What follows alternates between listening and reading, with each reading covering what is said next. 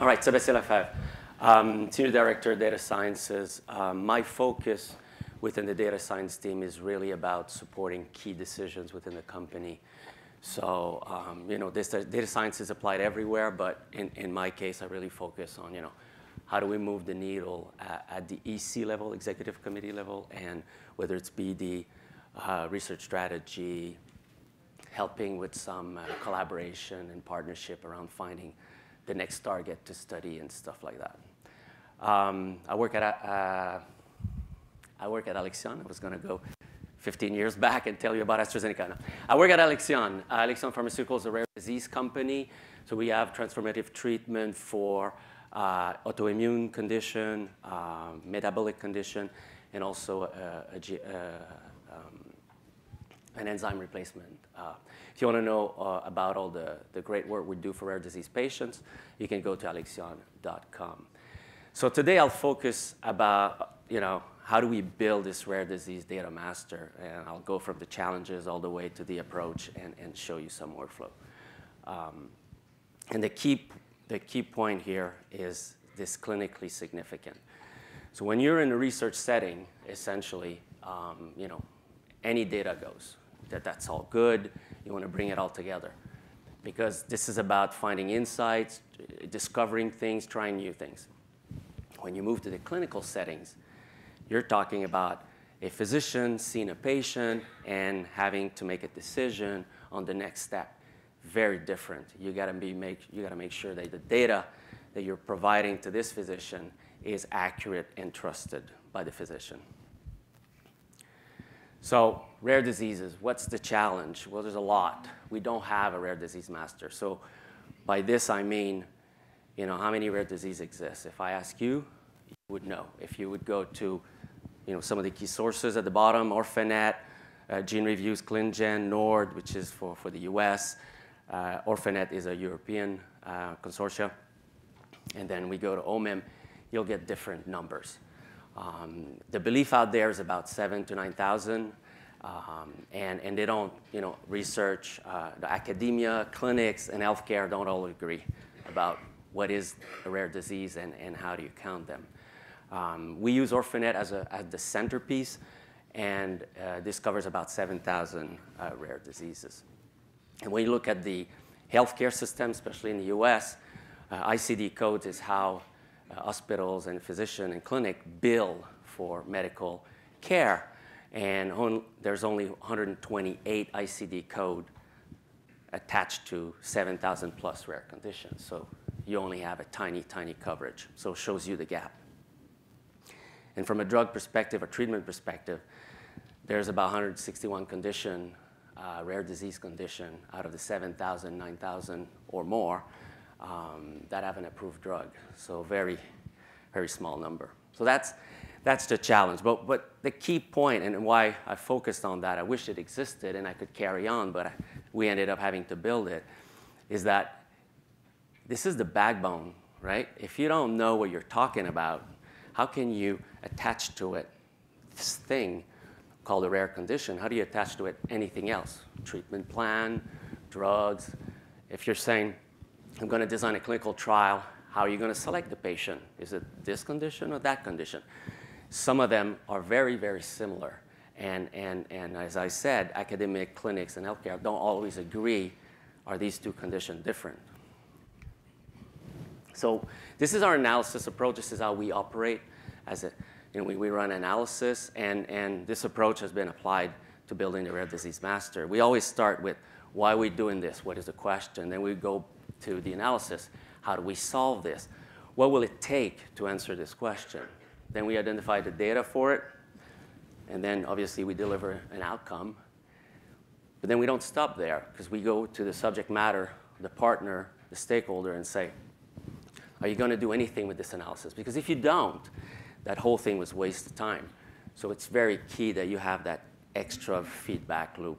And then if there's an issue, or if it's not meeting the end point of whatever you're trying to answer, then you go back to fix your analysis, maybe get new data, maybe get updated data, and do this cycle. So some examples, you want to go from the left-hand side and then which is the question, what you're trying to achieve, and on the right-hand side, the type of data you have to go after. We're in rare disease. We don't have big data, so we have a lot of missing data, and that's why a lot of my time is spent over here. It's licensing and paying for data. Now, this is a KNIME event, so we use KNIME at the center of this cycle, right? This feedback loop. And why we did that?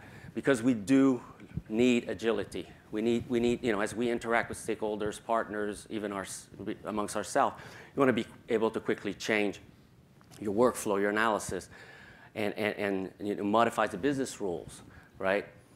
And it's all about knowledge sharing. So we'll see a bit later, but we built rare disease and the whole knowledge base initially, and it was 10 engineers plus, massive graph, indexation through Elasticsearch, Swagger to expose it, bunch of Python, loads of Java.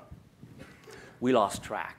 We were asking, okay, Orphanet changed our format, or we got a new field, and first thing you know, it's going to take 3 weeks because you have to update the Java, you have to load in the graph, you've got to change your index, and then potentially change your API before the Python users could use it. So we got rid of all that, replaced everything with KNIME. So we have a series of pipeline, which I'll show in a second, and it's me and one contractor. So we got rid of all that. All we have is a KNIME server and KNIME desktop. The other thing is KNIME is open source, so on the desktop side. So I work with research institutes. They don't want to buy any commercial product. First of all, it may not be the same that I have, and they don't have the budget for that. So what I do is I say, install this desktop for free, and either I email or point them to my KNIME server, and I say, just look at this pipeline and pick it up. And then they do it, they download, they open it up, and then they run it, and it magically works, right? So that has been a key factor for selecting this.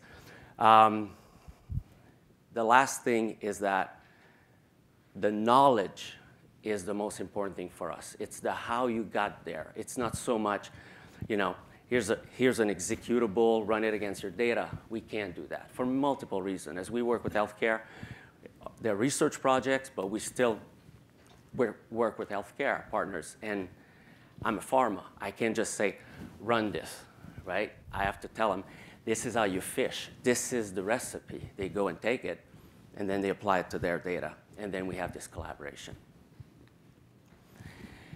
So rare disease now, the master. First, what you do is, and these are all logos of various sources that exist out there. There's a ton more. We basically ingested everything. We pulled everything in. We bought everything. We paid for curation. We did all of that. Then we ended up with this massive knowledge.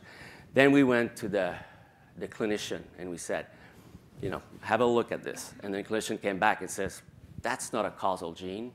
I don't trust this. Where did you get that from? So that feedback loop took a while, and then we narrowed it down to the subset of what clinician in your clinic, your hospital settings, that's what they would trust when it comes to rare disease. And basically, if you were going to build one of those things, looking at the various dimensions, you would be picking, that's a recipe at a high level, essentially. You'd be picking parts of this. And Ken, you must be familiar with all this, right? Yeah, maybe what I want to mention is all these, gold, orange line, these are KNIME pipelines, right? Okay, I've been working in enterprise architecture or information enterprise architecture for a while in a private life. And when I started to use KNIME and I started to do these workflows and build these workflows, it was fun, we went fast. But then after a while, I'm like, oh my God, we're going to step on each other's toes. We're going to have complete chaos if we're not careful, if we want to scale this. And so a pipeline is not Python or Java code. So you can't really rely on the wisdom, knowledge, guidelines, best practices of code and continuous integration. it's not quite a document, so you can't rely solely on life cycle document management. It's kind of in between. So I don't know about you guys, and I don't know how KNIME responds to this, but this whole life cycle management of workflows is going to have to be an hybrid between document life cycle management and code life cycle management in order to scale out this thing and be able to collaborate. This is just one example of how we solved it for us to get rid of the chaos. Is we create this tiered approach whereby we said, you know, of course there's a set of downloads. That's the first step.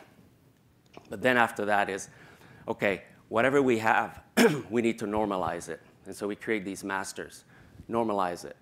And once it's normalized, that's fine. These are ready for consumption.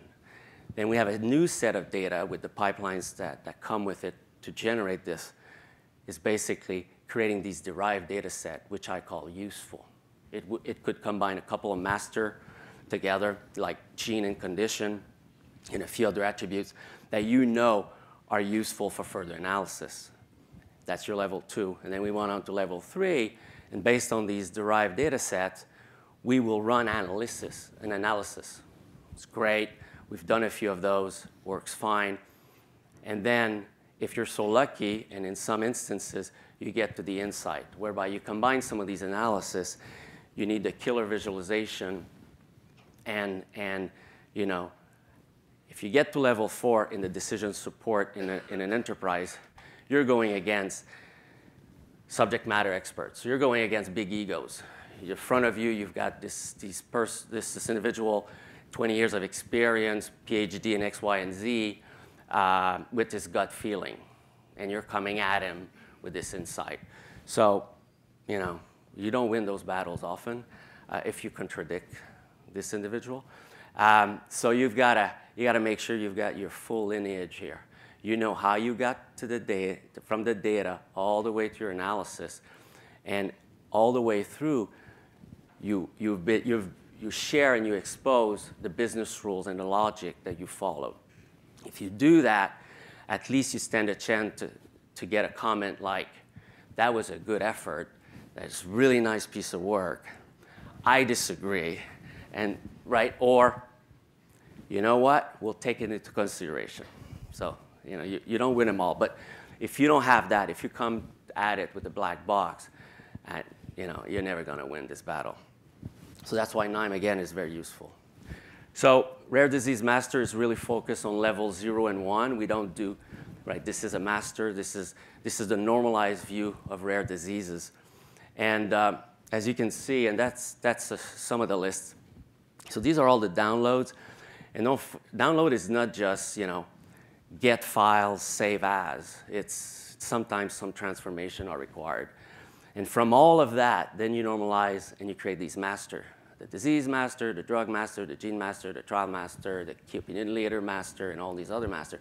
And then all of these are the pipelines that allow you to create it. So I'm just going to open up this. I have a magic one, I guess. I'm going to open up this disease alias index.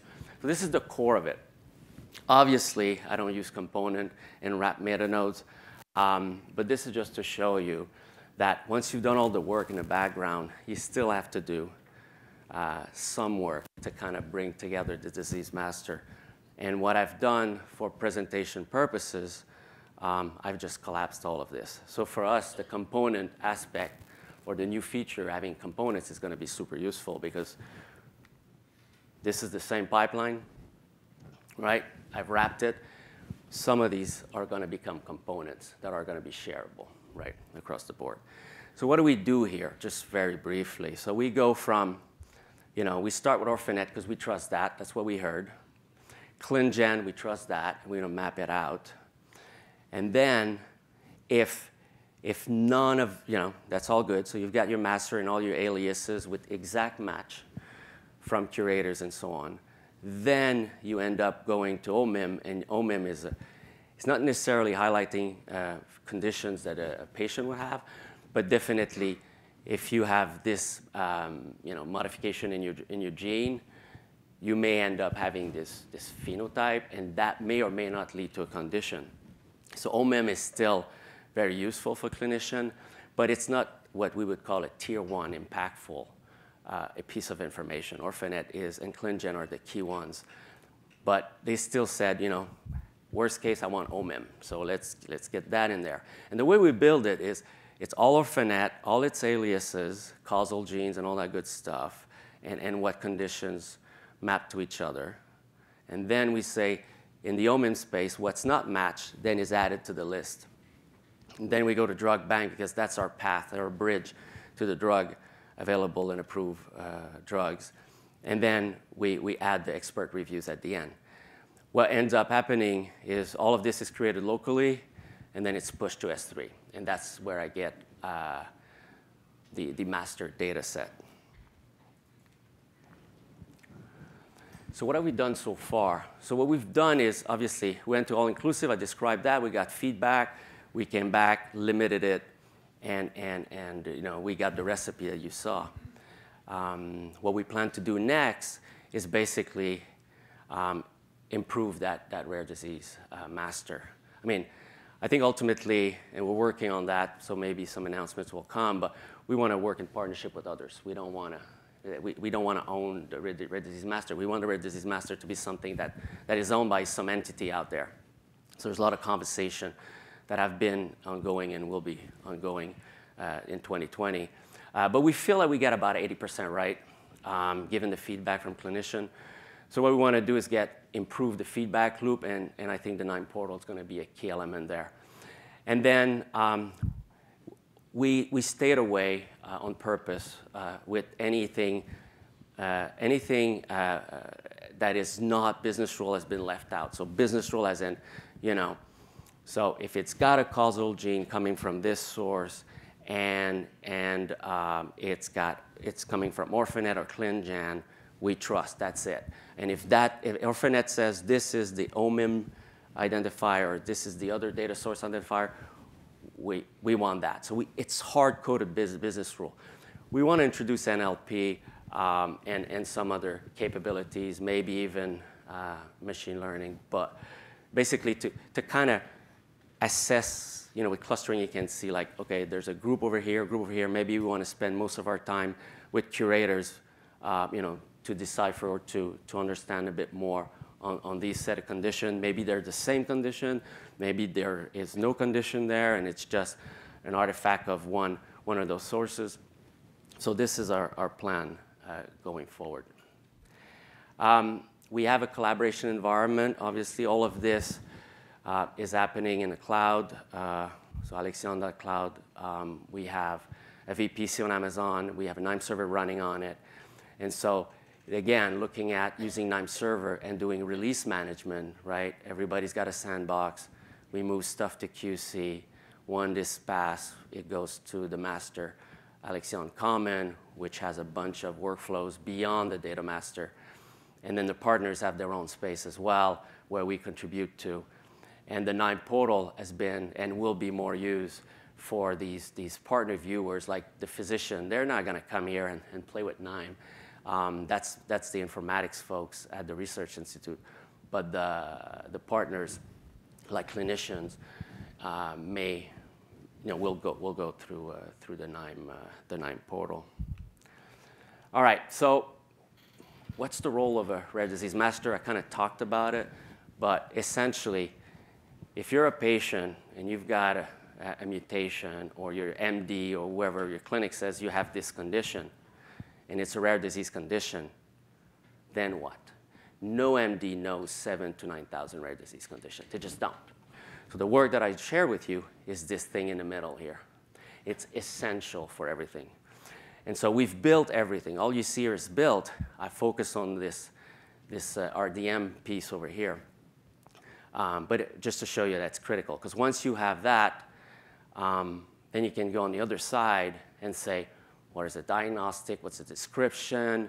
There may be some option. You may have a condition, but actually, because you have this variant, maybe you have this other condition that also is where the gene is causal. And believe it or not, it does exist. There's quite a few.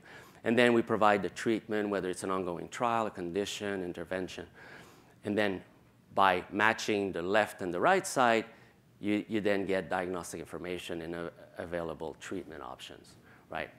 So this is happening today, but what I talked about mostly was this RDM and show you its central piece. So while we're doing this, that concludes my talk. I mean, essentially, our goal is to reduce the diagnostic journey in rare diseases. We're talking about 7 years plus for most rare diseases. Given what's out there and some of the pilots that we've done in collaboration we've made, it can be weeks. We have cases. We work with a children's hospital in San Diego. The rare disease center is called Rady. And Dr. Kingsmore, who we work with, has applied some of that playbook and had a 24-hour challenge. And in 2018, February 2018, diagnosed a kid within 19 hours from a needle prick sequence. So we got the gene part, NLP against the medical records, and matching against a rare disease master or an equivalent of, and providing the treatment, which was a vitamin deficiency, so it wasn't even a costly drug. That kid was saved 19 hours, so 7 years versus 19 hours. So that's the power of all of this. And hopefully, as we get with partnership with the healthcare and some of the patient advocacy group, we can start building this flywheel whereby the real world stuff, what clinicians actually see and what's happening when they diagnose patient, they can feed it back to the center. And then this rare disease master will get improved over time. It's not happening today, but that's something we thrive for. That's it. Thank you. Thank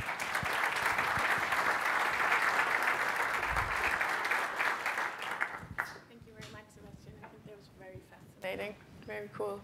I think there was also a very nice example of how important the feedback is, right? And how can KNIME help to incorporate that feedback, which aligns well with what Michael was talking about yesterday in the morning. Questions? Yes, Ken. That's impressive. That is really hard work. I know that. How much of what you're doing is API-based versus web scraping, and how do you keep pace with changing standards with some of these databases and web services? We have 2 minutes, all right? Okay. I mean, we've done it all, meaning scraping, meaning downloading database, dump, and then rebuilding it internally. We did all of this. And what turned out, what we're doing right now is look, we're like, if I can license the data, I pay for it, and I get it in a nice format. And yes, they do change. That's why we have the level 0. The level 0 pipelines, their job is focused on download. So if there is a change in format, but it's still the same information content, then you deal with that at the level 0. So you still get the same signature file with the same information content on the other side, and then the rest of your pipelines are not broken. It's when the information content changes that then has downstream effect, right? Because then you download that extra piece, and then you go, okay, now I'm going to update my masters, and that has downstream effect. We try not to do web scraping anymore and all of that stuff, right? We want to be compliant and copyright compliant. So we pay curators. They do the web scraping. But whatever they do, we don't know. We just pay them. They gave us a nice list, and I can operate on that. So I guess my point is, I mean, I'm a tech guy. I used to be a tech guy, and now I'm a sort of business guy, right? So right now, it's a means to an end. KNIME and all this stuff is a means to an end. If I spend 100 grand on a curation, right, versus 200 grand on engineers to build me something that I don't know if it's going to be useful, I will pay the curators 100 grand, and I will get my data, and I'll have my answer, which has far more value and impact downstream to answer the question. So I used to be on the side of, oh, let's build everything, let's try everything, and now I'm on the side of, okay, how do I get there fast? Right? And that's why I like the pipelines. Because you don't necessarily have to go deep. You mean I don't have to do level 1, 2, 3? I can just pay a curator and get my level 4 answer? Yeah, I'll pay my level 4 answer, finish my analysis. Nobody at the lower level can use it. But if they have a need for it, then we can pay curators to go upstream and provide that data. Hopefully that answers. Exactly in 2 minutes. We have another question. Yeah, hi. Can you talk a little bit more about how you handle lineage across levels 2, 3, 4, particularly when data at level 0 changes underneath as well over time? I'm not sure I got that. So it's about lineage? Lineage across how do you levels keep track? 2, 3, 4, and when data changes at level 0, information content changes. Okay. If there is a great solution out there, let me know. But I'll tell you what I've decided to do and has been proven at the level 4. I keep talking about my tier approach, but sorry, you've seen the slide, right? So when I'm in front of a big ego with some opinions and I have to deal with that, right? The cards I've been able to play back is the full lineage. Like, I've done this, and this is where the data comes from. So how do you do that? So starting from level 0 all the way to the top, there are 2 columns in every data set. There are 2 additional columns. One is the actual file. I want the source, the actual file. And then the second one is the provider.